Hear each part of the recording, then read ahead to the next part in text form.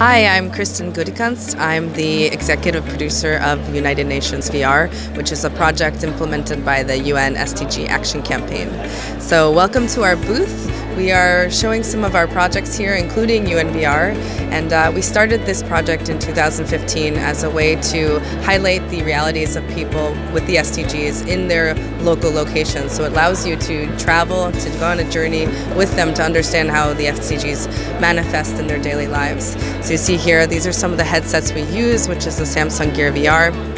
At the COP, we have curated a playlist of 5 to 6 films in partnership with many agencies, including the World Bank, Conservation International, UNCCD. We are previewing a new film that is a sneak peek. It's not done yet, but it's going to be the first of a series highlighting Indigenous people on the front lines of climate change and some of the challenges that they are going through with protecting their land and protecting the earth against extractive industries. So we have a website, unvr.org, and on that website you'll see a list of some of the films that we at the SDG Action Campaign have produced, as well as the entire UN system. And you'll also see some of the special exhibitions that we curate, including the one for COP.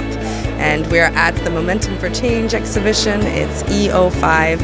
And if you'd like to follow us on social media, it's at United Nations VR or at SDG Action Campaign. Thank you very much.